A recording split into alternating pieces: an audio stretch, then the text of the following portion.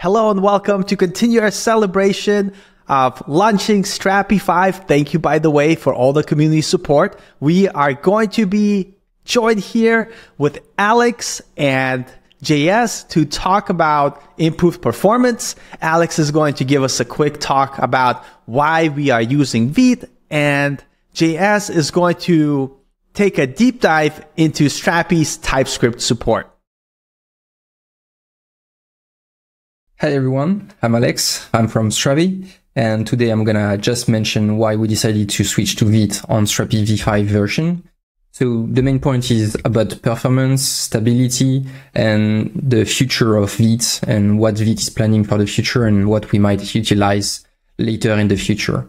So to give you a bit of history, in v4 we were using Webpack, and we decided to introduce Vite mostly to benefit from the dev mode of Vite, which is using ESBuild, which is a tool built in Golang, which is way faster than every bundler we have directly built in JavaScript. We've introduced that last year. It's been quite successful for us. We've done all the testing we wanted on stability, on performance, and overall on the value it brings to the users. So we decided when we started working on v5 to make Vite the default instead of Webpack and then deprecate Webpack.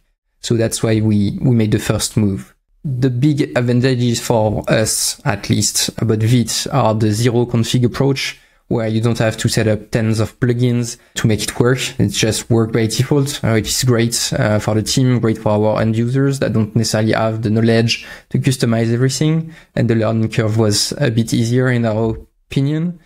The performance, I already mentioned that, very good performance overall, even if Webpack has been working their way to improving the performance too in the last years. So it's not the biggest game changer, but in dev mode in particular, the refreshing of specific modules, the out module reloading extra is very good. And then the future of Vite. So Vite is working on a new API, which is called the environment API, that will hopefully be stabilized in the Vite v6 version. And this is bringing a whole new set of meta framework enablements. So when you look at Remix, for example, they already manage server-side and client-side code all in one code base thanks to Vite v5.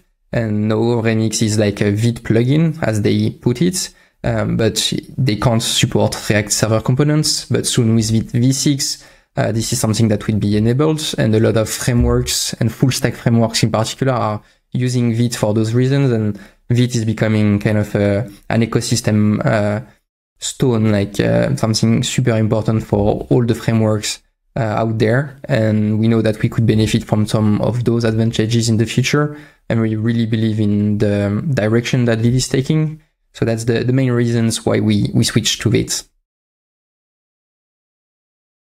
Hey everyone, today we are diving into a topic that's been on a lot of minds for the past years, TypeScript. I know this is something that many of you are excited to learn more about, especially with the big changes coming in Strapi 5, so let's get started. Back in Strapi 4, we started building TypeScript support for Strapi. First, we made it possible to create application using TypeScript, and then letting Strapi handle the rest, like the compilation.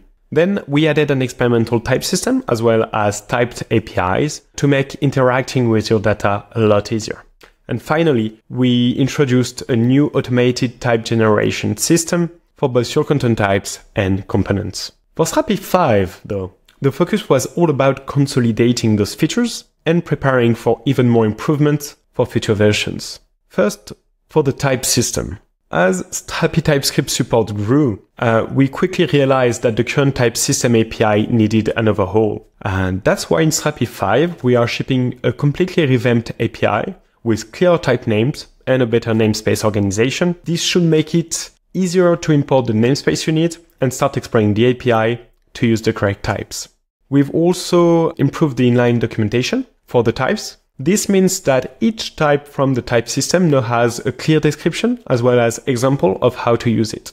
Let's now talk about something that is very important, the codebase migration. So one of the biggest thing holding us back from enhancing more and more the TypeScript support was the fact that Strapi itself was written in plain JavaScript. And that's no longer an issue. With Strapi 5, the codebase is almost entirely written in TypeScript. That was a huge step, a lot of work, but that also means that TypeScript support, at least for user-facing API, will now get better and better over time very quickly. Finally, let's talk a bit about data manipulation. This one is quite important too, because as you can probably imagine, one of the key goals of having a great TypeScript support is making it easy to write custom code to interact with your data. That's why the new document service, for instance, has been designed with the TypeScript developer experience in mind from scratch. What does that mean in practice though? Well, it means that you won't need to constantly check the documentation online anymore to see which filter or which methods are available or which data type is expected.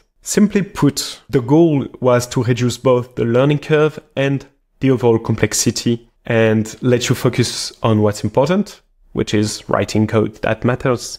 In case you are still not convinced, well, let me show you how those new TypeScript capabilities look in action. And here we are in a real-world Strapi application. I've just created this application using the example one provided within the Strapi CLI. It contains content types such as articles, categories, author, and so on. And I've also taken care of generating the types for those content types and for my whole application by using the yarn develop command. Let's now go back to our main index.ts file, and let's try to use the document service to fetch data from our database. As I've stated, we have access to articles, so let's try to query all of our articles using the document API.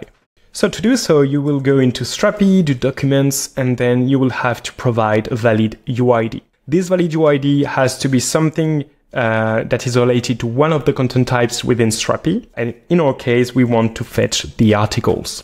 If I type articles, I will be prompted with the correct name of my UID, which is API article.article, and I can just hit enter and voila.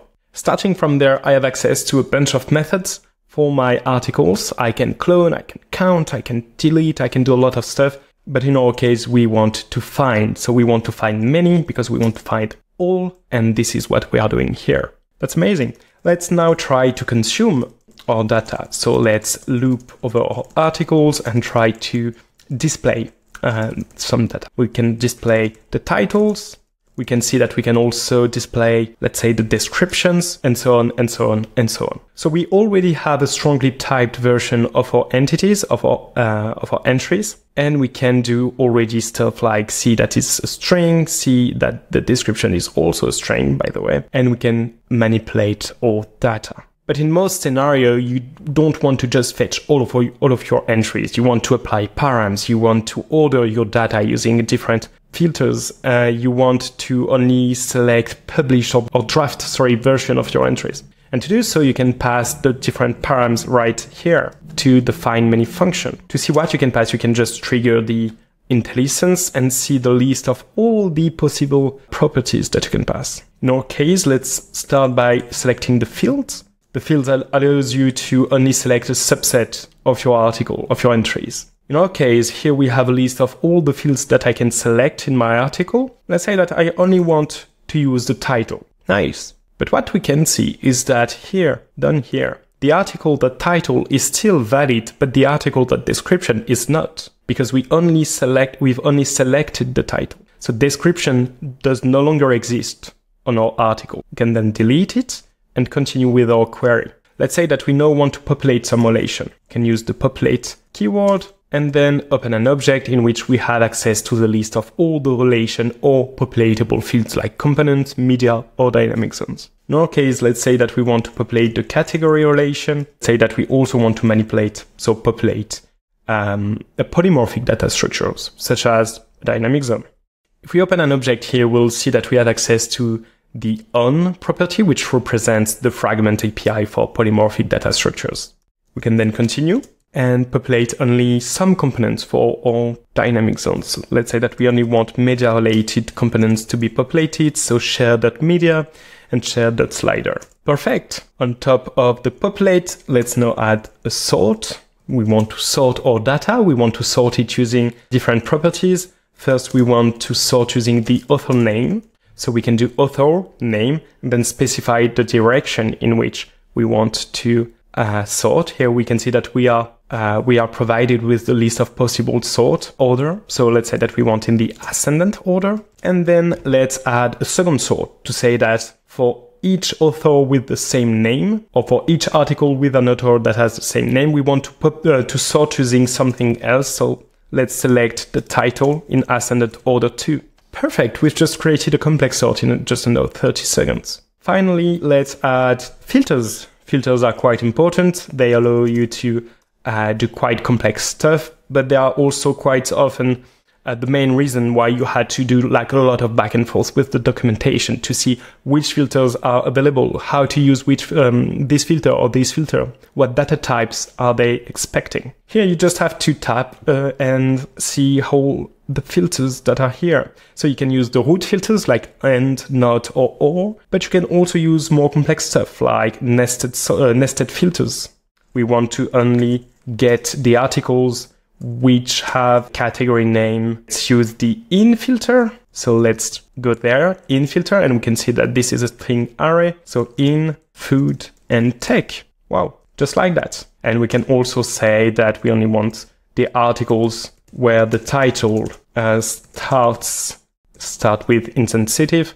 Nice. And finally, let's also add two more filters like the locale. We want to make use of the internationalization feature and only select articles in English. And also use the draft and publish features and use the status params to only get published or draft articles. In our case, we want to select only the published one. Done.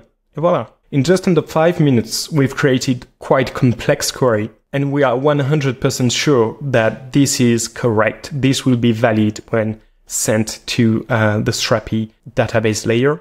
And everything took us under 5 minutes. Down here, we can see that when we select article.something, we have the exact list of things that are available. We have the fields, title, and we also have what we've populated, the category and the blocks. I hope this shows you the benefits that Strapi gets from using TypeScript and from generating types based on your application. It's honestly just the first step in the right direction to use TypeScript and inference everywhere within Strapi. Our goal is to improve the DAX again and again. Well, I hope this was enough to convince you at how awesome it can be to bind TypeScript and Strapi together. We really think that this is the right direction to take in order to create an amazing developer experience. The next step in the future will basically be to integrate and leverage TypeScript capabilities a lot more, integrate it in new APIs, make use of the generated types, generate new ones, and so on. We'll get you updated on Discord,